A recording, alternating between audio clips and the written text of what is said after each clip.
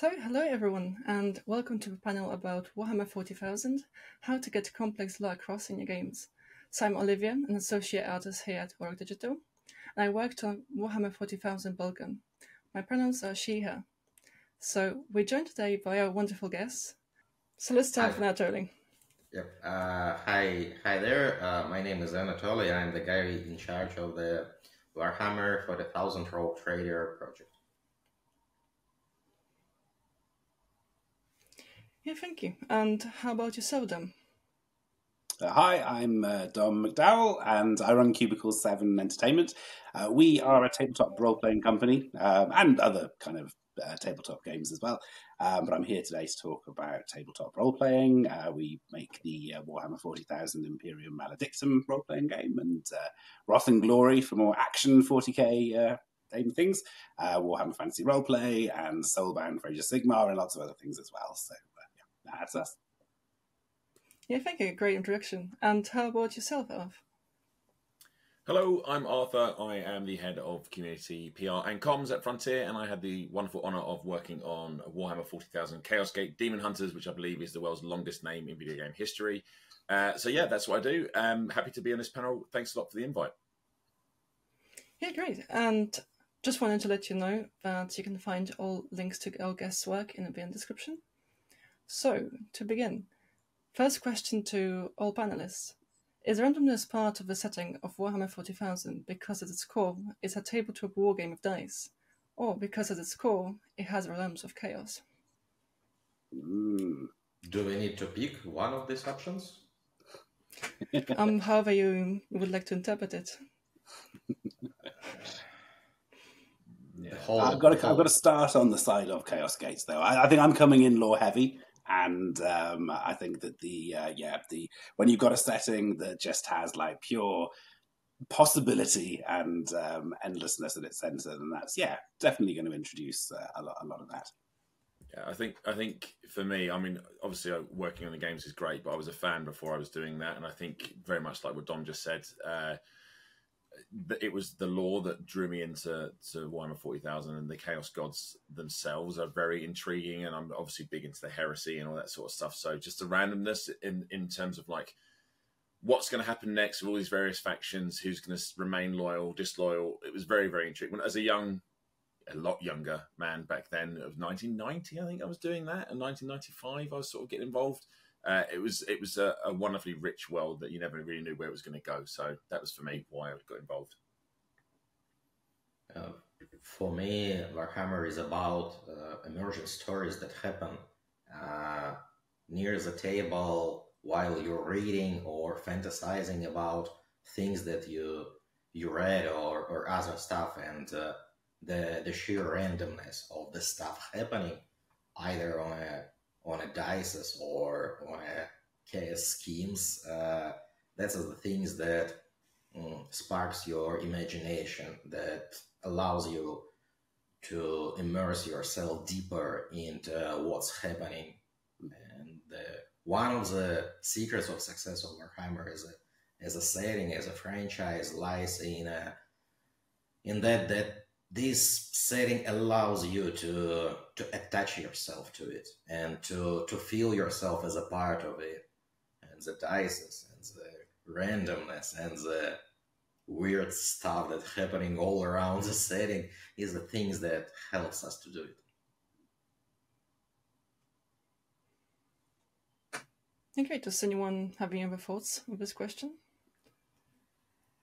I think Anatoly did it great there. I think getting into it, I think the thing about Warhammer is there's something pretty much there for everyone. So like I always attach myself to a particular chapter. Mine was the Space Wolves. So yeah, I think he's right. I think that just the randomness of just there's so much there, and you don't know what's going to happen next, and you do get invested because you sort of pledge, you put your flag in the ground with a particular faction or character. So yeah, I think it's a wonderfully rich universe. I think that the world building is wonderful in so many ways. I think that that there's so many like little mysteries and hints and things like that that when you've got your area of the lore that you're really specializing in and getting into, even then you've got those mysteries and there's those uncharted regions that you can really sort of explore yourself. So I think it's really well done, and just leaves that gap for that space for everybody to expand into. Yeah, great. I think now going further into the topic.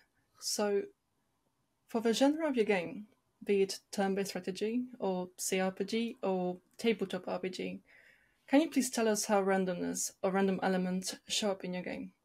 And I'm actually going to start with something a little bit different than I've mentioned above, which is with our example for Boltgun, because it's a first-person shooter.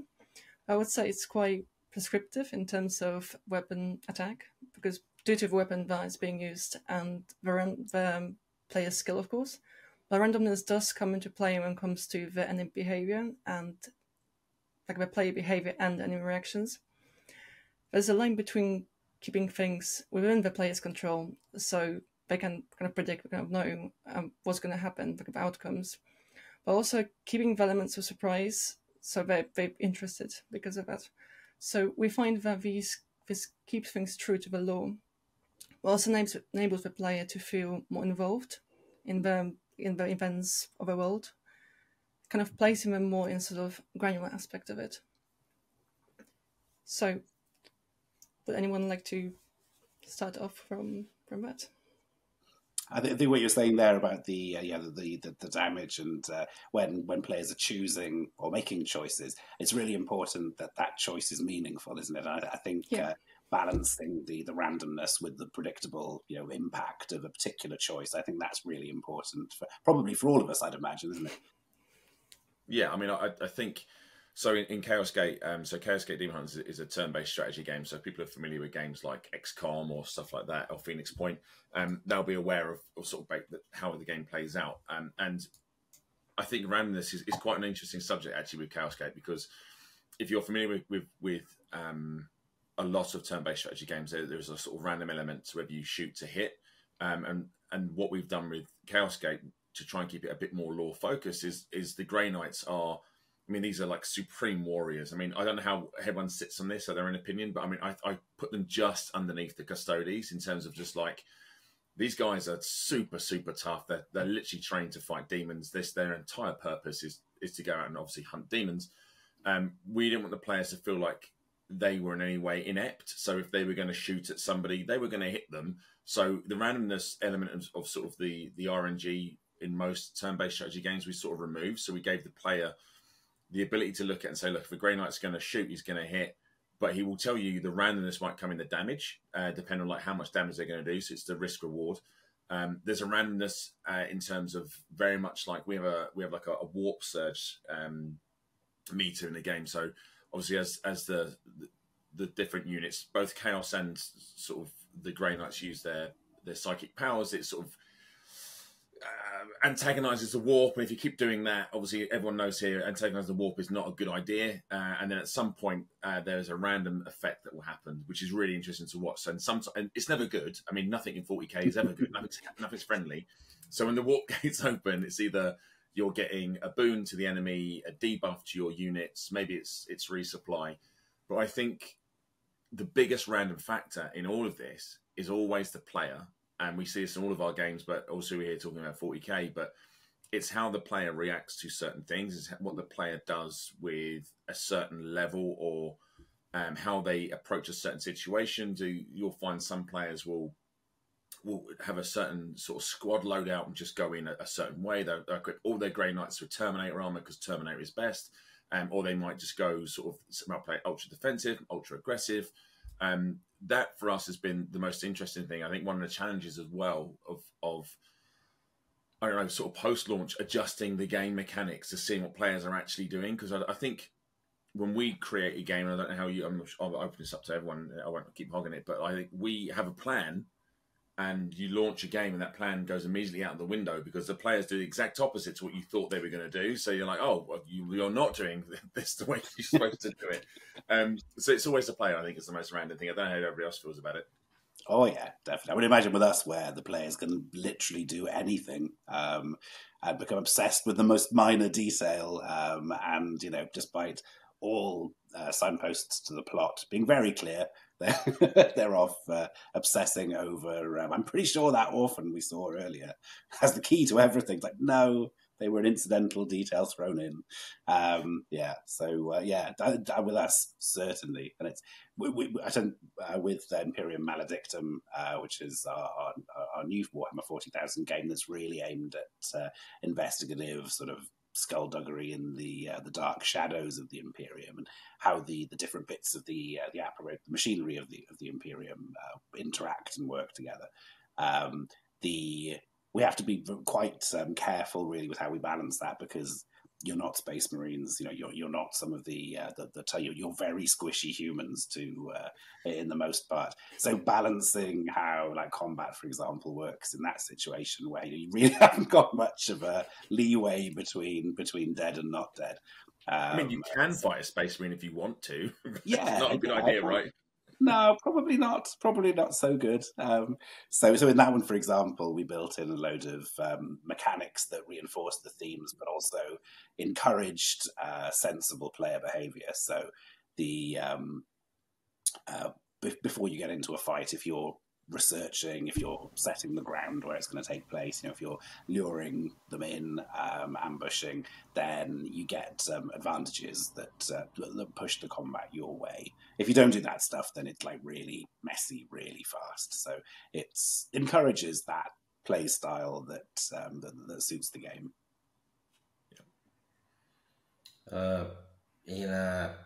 In my perspective, almost all of the significant parts of the Warhammer as an image, as a fantasy, circles around power fantasy.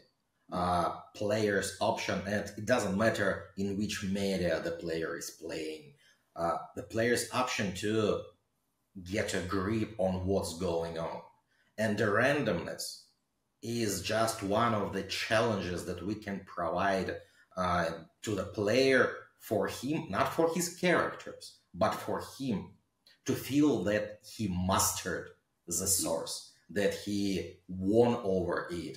And for example, we built in Trader, we built our role-playing system heavily on a previous Fantasy Flight games source materials. We've got these percentage rolls, roll lower than a target number, stuff like that. And we've got lots of these rolls, and they are pretty nasty. You're gonna be struggling all over the game, because not just it's Warhammer, but we need to give you the horizon for you to understand the points in which you want to excel.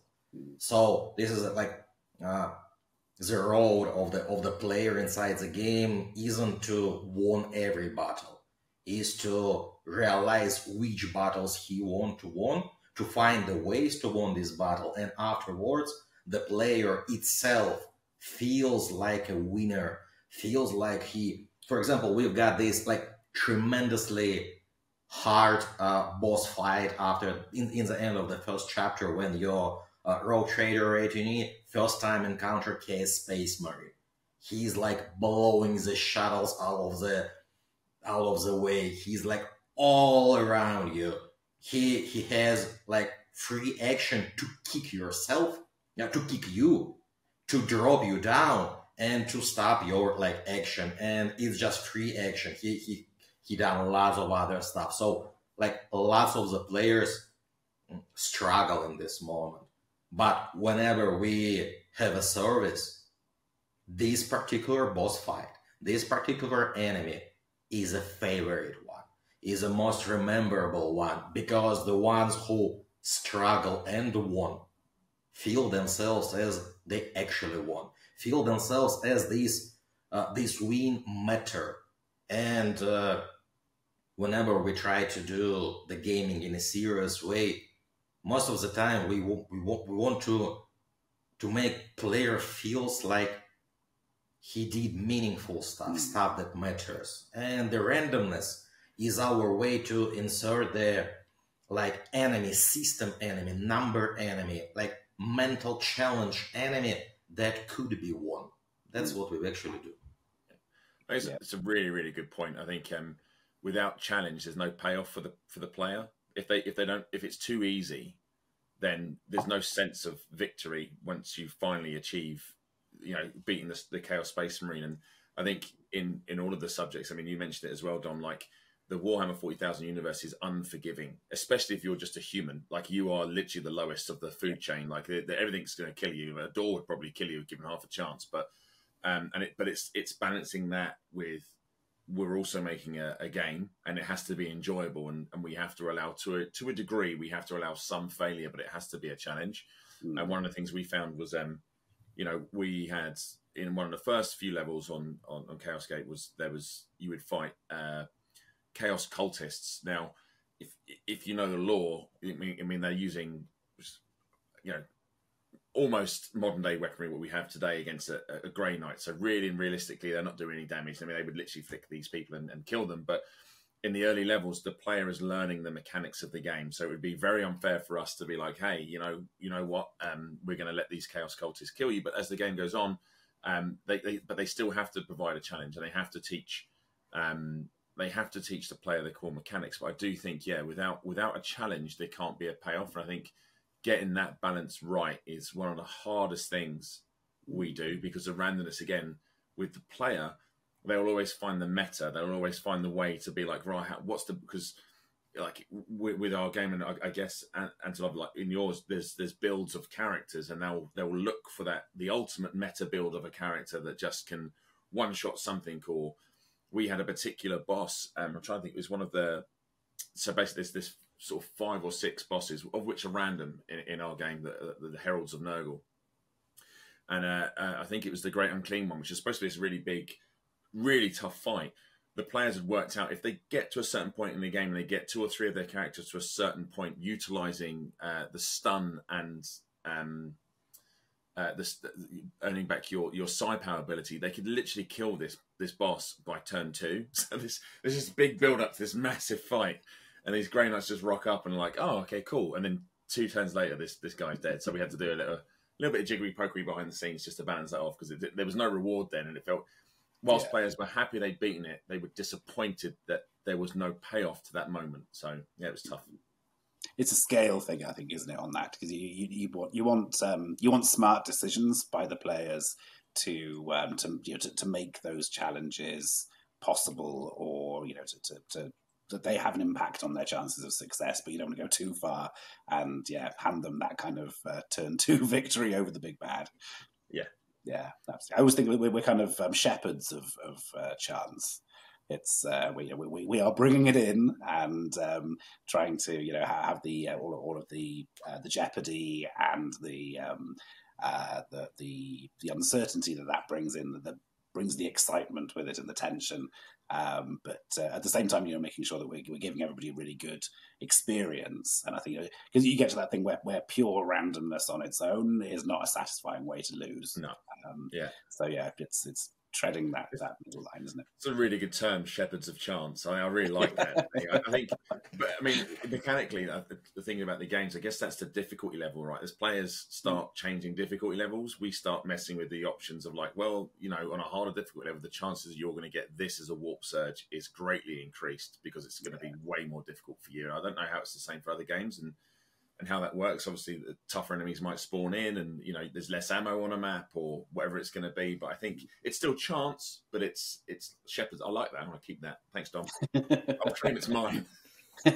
Feel free. As long as we all form a band called that, then I think that's the I'm down. Just don't have me as lead singer.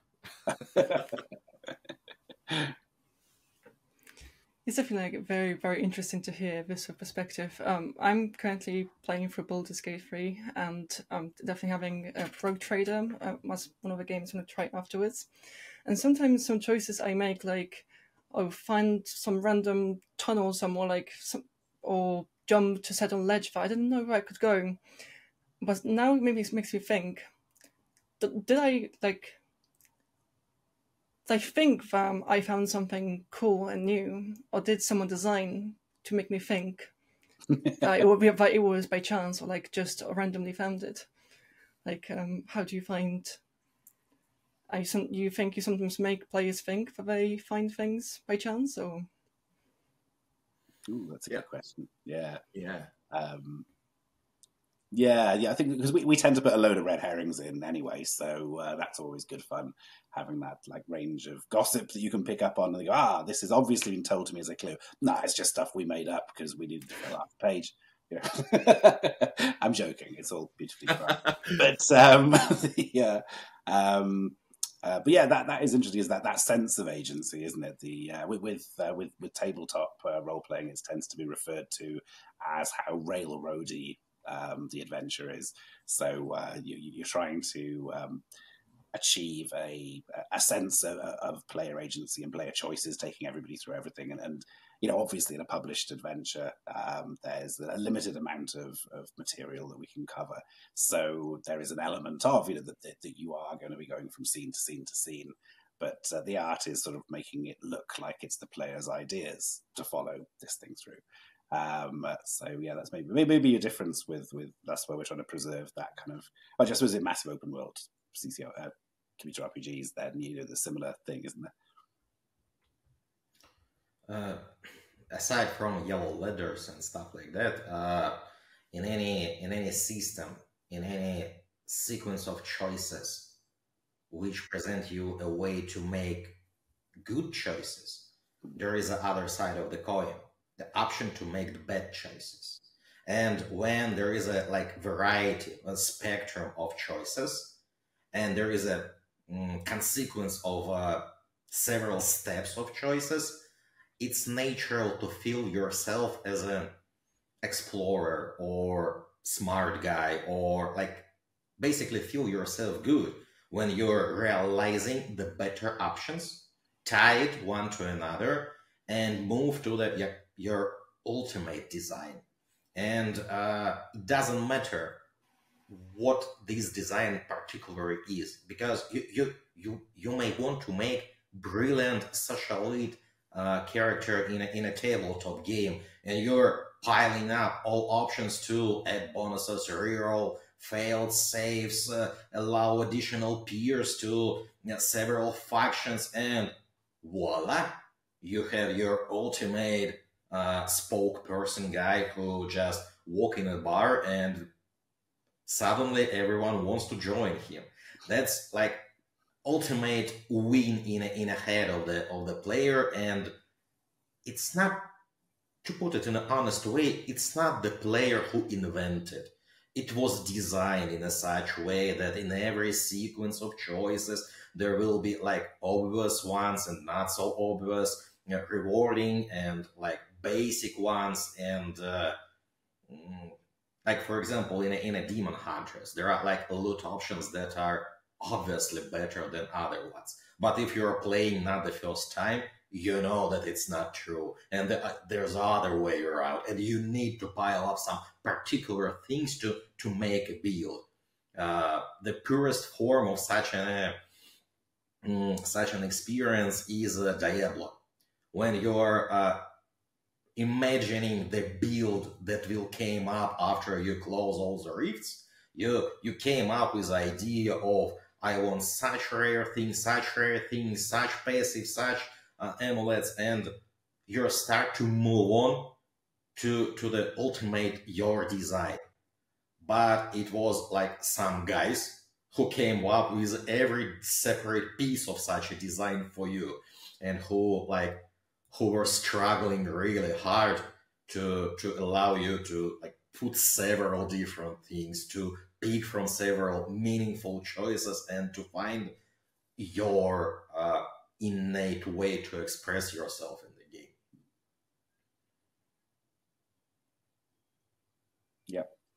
Yep, I'd agree with that. There's so much that goes in.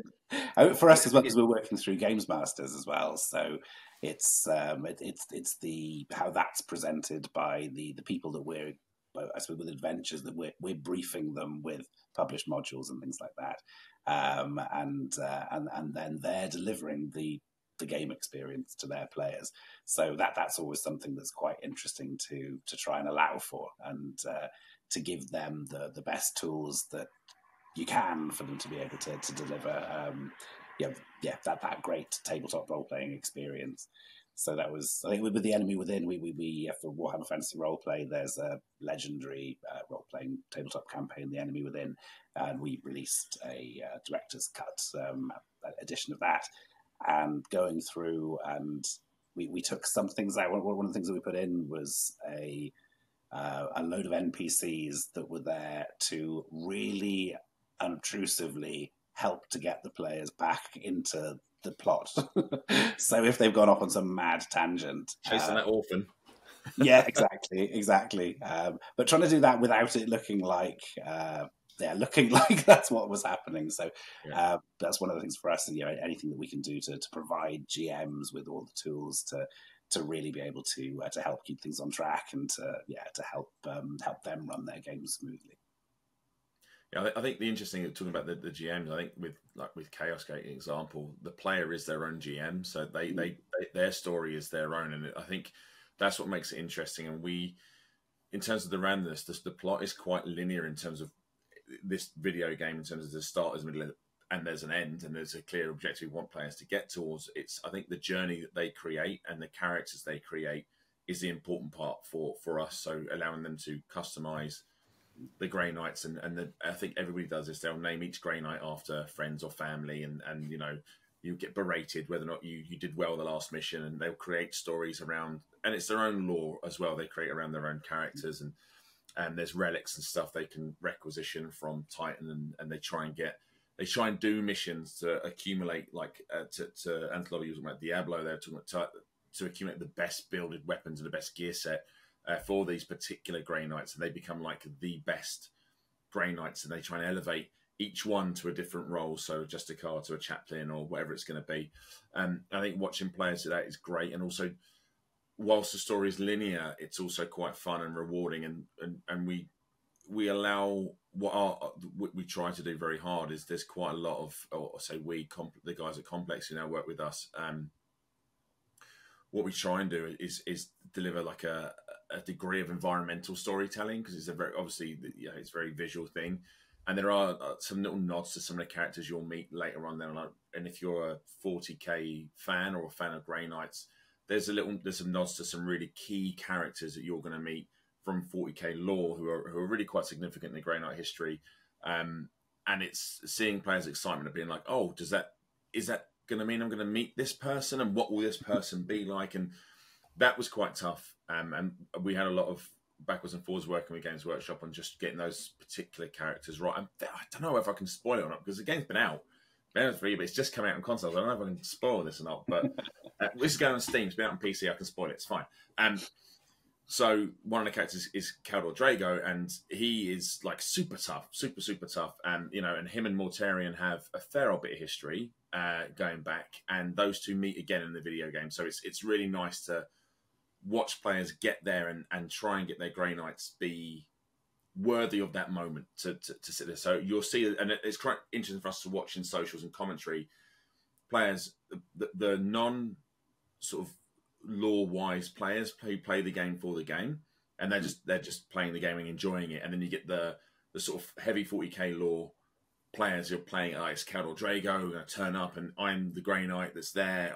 It's my squad that fight Mortarion with him, and it's a big moment for them. So it's great to watch those players sort of react to certain elements in different ways. Some players didn't care at all. They were like, oh, whatever.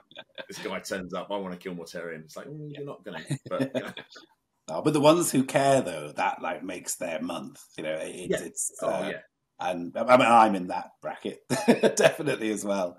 But seeing those things that the familiar characters and just the little nods here and there, isn't it? It makes a huge difference.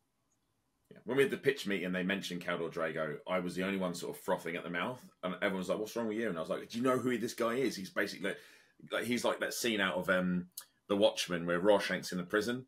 I was like, "That's him, but just in the warp." I said, "They're not. He's not trapped with them. They're trapped with him. He's just massacring all these demons. Like he's out there just killing everything." I said, "He's a super tough character." And people who didn't know 40k were like, "Oh, that's cool. Off, whatever. Move on to the next slide." I was like, he's a cool guy.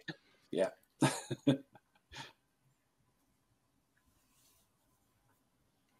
Yeah, I would say like that definitely was very insightful, and I'm just hoping that by the time I get to play more games again, I'm going to actually forget about it, because it's pointing myself fun of, oh, actually no, I'm smart, I figured out. No, it was all to make you think by you winning, by your smart, by you figured it out. But nothing's the same as your playthrough of that game as well. You know, I think it is all, you know, it is all unique as well, and you're bringing that aspect to it. You know, that's one of the things I love about games. It's personal and a communal experience. You know, I think it's a creative combination is the best I can come up with. But I think that is the thing. I think Anton and Dom, you probably get this more so than I would, and maybe Olivia as well. I mean, there's certain fixed points in our game, like you'll have a certain mission that everybody gets, and hearing players how they approached it, like no one has the same mission, and they all have a war story to tell, which is really fun. And I guess in sort of Rogue Trade, it's a whole different thing, right? It's like, I did this and this happened, and what happened in your playthrough? Did you play Dogmatic? Did you play whatever? And then obviously in RPG, it's like, we did this quest. What did you do? How did you approach it? Who was in your sort of your group? And then I guess with Boltgun, it's a case of, how did you fight?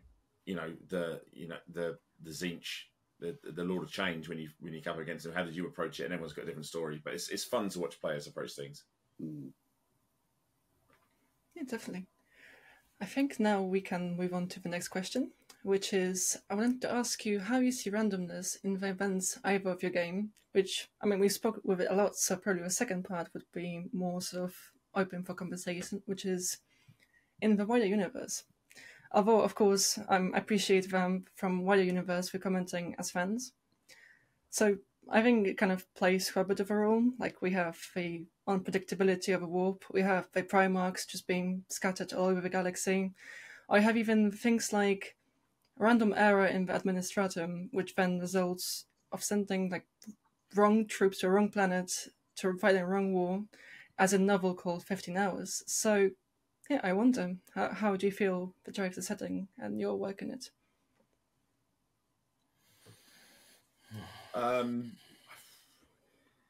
Tough question.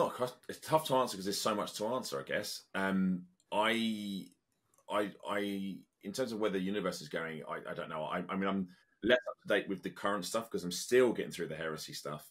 But I think it's super exciting that all the Primarchs are coming back. That's great, and the opportunities that might lead to. I say all the Primarchs, obviously. Russ isn't Primarch. He's the best Primarch, by the way. But obviously, you've got Captain Borin is back. So, you know, the Ultramarines guy, Gilliman's back. And obviously, then the Lion's back. But Russ needs to return. So that kind of stuff's interesting. I think, you know, I actually only just started playing Rogue Trader. I wouldn't say like last week before. And I'm really excited to see where I get to with this, because I'm trying to play it a certain way, and I'm failing because I want it to be like this. I'm not gonna be super imperial. I'm gonna be almost kind of like Tau-ish, kind of like, I'm okay, I'm kind of a good guy. I'm not being a good guy and being terrible at the minute. I've killed a lot of people for no real reason. And now I'm encountering elements that I haven't quite met the Chaos Space Marine yet, but I have come against a warp gate being summoned, and I still don't know what I'm doing here. I'm getting murdered quite badly, but I'm really enjoying the lore and it being so true to it. So I'm very excited to see what happens with this progressing and how many strings you pull on that's in here, because there's so much potential. I think that's the thing when you play a Warhammer game, be it tabletop or RPG, you don't know where the GM is going to go because there's so many threads to pull on. You kind of think, oh, it could be this, and you can absolutely sort of red herring them and turn it around something else. So yeah, tough question. I don't know. I could talk about Warhammer forever. But yeah. I think for us, it's back to the randomness of players and which directions they may go in, and how best we can try and keep ahead of that, and providing the information that they or the stuff that they want to look into. With Imperium Maledictum, we are set in the Macarian sector, so it's a huge sort of chunk of the Imperium that we've got to play with. All the worlds conquered by Lord Solar Macarius in the Macarian Crusade, and that then sort of fell into some issues afterwards after he died. So there's a huge range of things going on, huge range of threats, and I think the making sure that we've got some of those that are coherent threats that are developing into plots, and other things that are maybe more along that kind of random lines of just the Imperium is so vast and the Macarian sector is so big that you'll have just things breaking out all the time. Somewhere, there's going to be the Gene Stealer cults rising up. There's going to be chaos stuff left, right, and centre. It'll be a bit like whack-a-mole, but only more sort of more gross, I'd imagine. The Tyranny whack-a-mole. We shouldn't make that, should we? That would just be disgusting. But yeah, making sure that you've got that sense that this is a real living galaxy, is a real living universe.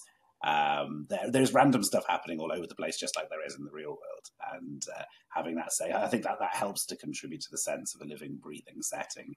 When you've got your plots, you've got your big conspiracies, and you've got these developing threats, but you've also got just stuff going wrong left, right, and centre.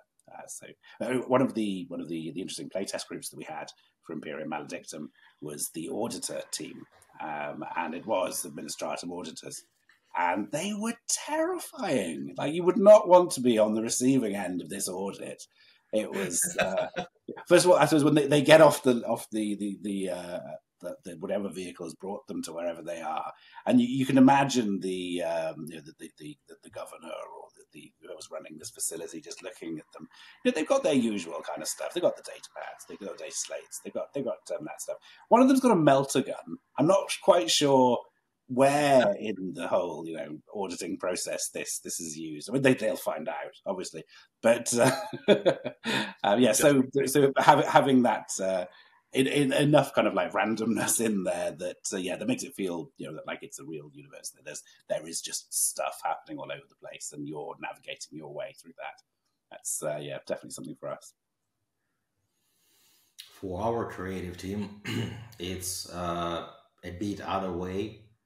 We were playing tabletop Warhammer for like years before development of a Rogue Trader. We were playing all through the tabletop Rogue Trader, Black Crusade, Only War, like Death Watch, everything that's possible to be played like 10 years ago. We were playing, and it came up that we are fans of a sandbox style, and we are fans of a simulationism agenda. So as a players, we try to like imagine this thing is like real. How does it work? For example, how often do you pay your tithe? Who evaluate the quality of things being paid? What happens if somebody will vanish during the flight on a black ship? Who will pay? Who will be responsible? For example, if somebody is like falling apart and the governor of the planet can't afford to pay the tithe, who is in charge?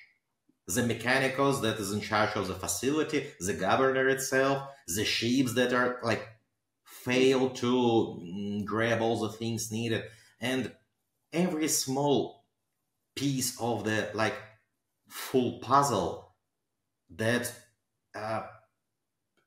accidentally came together, just like sparking. It's just like brilliant sensation around you that, oh, that's how it works. And that's a brilliant feeling that were fueling our like playing groups. And I know lots of other playing groups who are playing in a different things, like in a different styles, different agendas. And whenever we get an opportunity to not just ask a question about this universe, but to provide our own answer, we would be like the look of something, or the words of something, or the feeling of something. We as a fans like feel ourselves amazed. That's brilliant feeling. Yep. I have a question for everyone. So we were filled with ideas of challenges for players, talking about the randomness, but just how vast 40k is. We were looking like, I got very excited about, we could put this in the game, we could put that in the game. How hard was it to manage your own excitement against the making a game, or like I guess in a GM's case, making it either impossible or implausible, I guess is one way of saying it. For argument's sake, it'd be great to put in a quest where you meet 3 demon primarchs, but the likelihood of you surviving is 0.00, minus 1 million. You're not going to survive it. And if you did survive it, so then it becomes impossible. And if you did survive it, it becomes implausible. Was it difficult? Because we had that with Mortarion. We were like, we want to put him in here. We want to be super respectful of the fact that this guy is a demon primarch, and it's a great challenge, and we have to find a suitable outcome for him that is either a letdown, implausible, or just ridiculous. Did you guys have anything that you were like, I would love to have used this in any of the games, and been like, we just can't find a way to put it in here? On that one though, like, what's wrong with the old "and then you woke up and it was all a dream"? Well, like Dallas. Is it Dallas? You wake up in a shower, it was all a dream. Oh. Yeah, it could work. It's underused now. Like no one's used that for ages.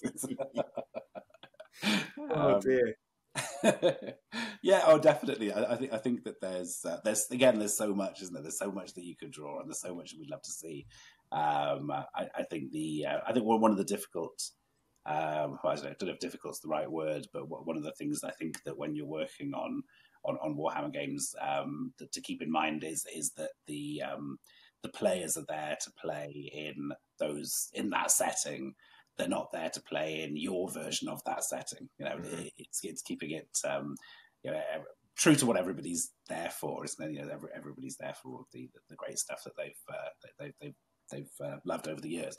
So I think that's definitely an aspect of that. We've done quite well, I think. Yeah, we've actually some of the stuff isn't published on IM yet, so I can't wax too lyrical, but there's some really cool stuff. It was really great to talk about the Enemy Within campaign, being able to have those some interactions with Karl Franz and some of the heroes of the Empire and things like that. So I think we've been quite lucky. And I think it's just trying to find that plausible, isn't it? I think trying to sort of work out how it could potentially work, and then just fall back on the dream sequence if all else failed. I'm basically the guy who is responsible for the project meeting his budget. So I'm the one who's cutting the cool things from the game. But as a like fan, it's really painful to cut things like, let's put sentinels. Imagine your player will enter it and go inside it. And let's order the full tank. Let it. Like, it's all cool. It's all nice. We don't have like money and the people and the time to do everything. So it basically came up to the priorities. It's like the main feeling, the main idea, the main story plot that we want to tell is like this ABC. All other things, if we will be able to like find resources, let's do it. But if not, let's concentrate on better delivery is the main things. For example, in a first iteration of our story, there were like completely cut out now chapter on a craft world, like the whole chapter of Eldari craft world that is being sieged from several different factions, and you are ending up there, and there were like good story, but it was a choice: either we placate Camara or we placate a craft world. And like creative core of the team decided that Camora is like more important for the story, more important for the player base, and we ended up with like cutting up the craft world. And every production team goes the same way. There is like every time it's more than you want to express more things that you have resources to. And you need to somehow find a way to end up with main elements. And from time to time, we're failing in this. We're spending money and resources on not most important things, or like making other mistakes, and that's a burden of being a developer. You never know till you know, though, right? Until you've done it, you don't know. that's the thing.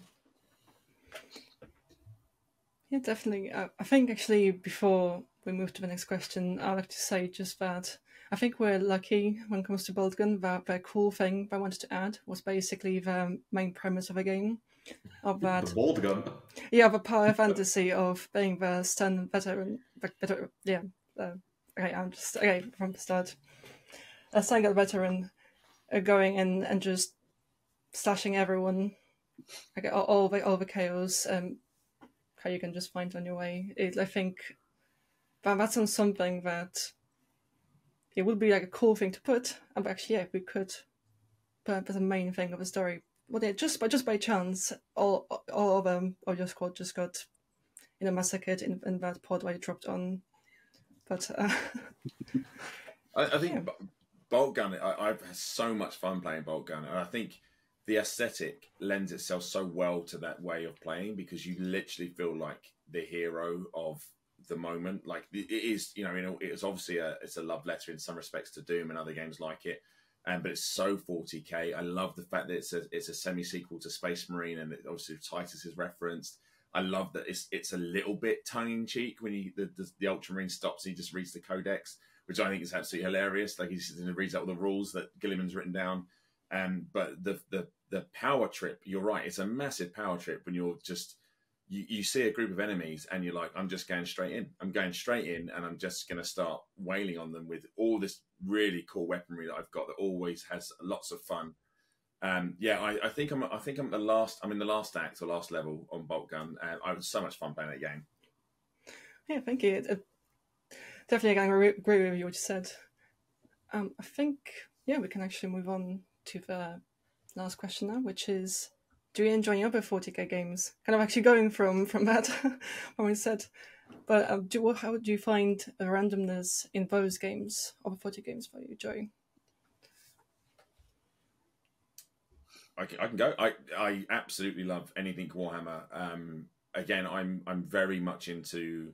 I love lore and I love gameplay. I try to play tabletop. I think the closer I get to tabletop, really, I play Space Hulk, or I've played every iteration of Space Hulk. Space Hulk was, in fact, I can tell you now, Space Hulk was the game that got me into to 40k. Probably because I was too young to watch Aliens, but I did find a way to watch it. And then I saw this game that looked very much like Aliens happening on the tabletop in the Trocadero in London, and I was like, I want to be part of this, and then just got involved in the lore. I play anything and everything to do with 40k that I can get my hands on that I really enjoy. I enjoy Battle Sector. I think that's great. It's like a large scale turn based video game. Like it's like great Daemonhunters, but just you're playing with an entire army. That's really cool. I enjoy that. I played Space Hulk Deathwing. I played Space Hulk on the Amiga. I'm playing through or starting to play through Rogue Trader, which I'm really, really enjoying, just because it's so rich in lore. And if you understand the universe, like for me, it's like every scene, I'm literally saying to my wife, "Do you understand what this means? This is the sort of world I'm on. This is what's happening." And she's not as big into 40k. She says, "Lovely, well done, carry on." Game. So I really enjoy the breadth of it. I have yet to play an RPG, and I'd love to play an RPG because I do play D&D. Awesome. I would absolutely adore to play a 40k one, and I'm really keen to explore that side of things because I think we're all in the roles that we're in. We're all very creative, and I think being a creative person, your imagination is on fire. So I think when you play something like a role playing game, your mind is literally is the video game, because your mind is literally painting the picture, and in your mind you're doing the animations of your character. So like you're slashed someone with a chainsword, and yes, you can roll a dice, and that is cool. But in your mind, you're doing something totally different. Like you swung under this, the guy swung a Gene Stealers perhaps attacked you, and you ducked underneath it. But that's how you're doing it in your head. So I enjoy a multitude of media on 40k video games books, and very excited for whether Superman's going to do gets around to doing it. But yeah, I anything and everything 40k I play and I enjoy it, and of course Space Marine, and looking forward to Space Marine too. So really cool to see what goes with that. I'll have to get you along for a playtest one evening for a game. Yeah, I'd love to try out an RPG. That'd be great. Space Hulk on the Amiga, though. Wow, I'd forgotten. I could go. I played Space Hulk and Space Crusade. I think I played on, may have been on my Amiga as well when it was really. Yeah, Space Crusade is very much. It's kind of like XCOM basically, but just it's very very very old. But yeah, I remember playing. Me and my cousin used to sit and play Space Hulk on the Amiga, and it was terrifying. And even then, it was. No, that was great. Yeah. My route was. I started off with Talisman, and it was Talisman, Blood Bowl, and then Rogue Trader, 40k, and all things Warhammer from that point on, that including Space Hulk as well, which I think I got from Hammersmith Games Workshop. With that was my monthly haunt. So that's Space Hulk was definitely played a lot of that. That was great. Actually still do play it with my son now, so to put into perspective some old things, let's remember the Dark Omen. Shadow of the Horndrax. It was a brilliant game, but if to put some recommendations from the design point of view, I think that Mechanicus is a gem of a game. Like the whole variety with such small number of elements is no small feat to achieve. It's really good game, and the music is way above what you can expect. The Gladius one, in my perspective, is way better than all other games with a lookalike visual, with a more strategic depths, and I can recommend it to play, especially in a cooperative mode, either PvE or PvP, doesn't matter. And in terms of tabletop experience, I can wholeheartedly recommend anyone to try to play Traitor Psychers using the World of Darkness mage mechanics. Creative thaumaturgy combining with whole weirdness of the warp and the setting of Warhammer. This mix provides the weirdest and the craziest things I've ever encountered on a gaming table. Is that like Zen and the Art of Jet Bike Maintenance? Worse, I guess. Way worse. Yeah, that definitely sounds like. I wouldn't want to manage players through that. They come up with horrendous things. It was a player's idea, basically. I was DMing one of groups in a Mage's Awakening 2nd edition, and it was the same group I was DMing as in a Rogue Trader, and the party provides the idea of let's try using Psychana in a whole new way, and it doesn't end well, no, but it was a cool idea. Nothing ever does in this universe. Nothing ever. No plan ends well. Yeah. I have to mention Dawn of War as well. I guess we'd be remiss to mention Dawn of War, which is one of my all-time favourites. Also, Battlefleet Gothic is well worth a look. Loads of fun in Battlefleet Gothic, and not so much just the playing of the game. Obviously, is loads of fun. But I like the elements they have, where a ship captain can want to retreat, and you can order the commissar to shoot him, and then it stops the retreat. I'm like, this is so 40k. I'm real big fan of that. Yeah, I think it's just much for recommendations as well for games, because I'm relatively newer, to Warhammer probably than most people here, and I'm currently mostly playing Kill Team as a more like a tabletop game, and enjoying so much, but have yet to play more like physical RPG, so to speak. But yeah, I'll have to look for someone who would DM that for me. Oh, absolutely. Well, come along to a playtest. We're happy to hold people in. Great. I think we can close it here. But does anyone have any final thoughts they would like to share? Well, just say thank you, really. I love talking with like-minded people about 40k. I think this could probably go on for 7 hours if we were left alone. I'd imagine. Yeah. I also have Space Wolves, so I was looking forward to getting some jibes in, but we were unfortunately, you know. I mean, if I'd said 1,000 Suns, we could have gone really, we could have really gone at it, but we could have.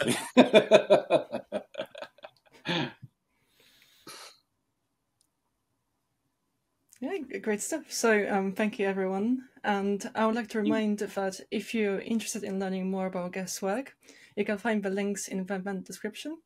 Also, make sure to check out our other panels for the Digital Tabletop Fest. Yeah, thank you very much. Fantastic. Thanks, everybody. Thank you for having us. Thanks.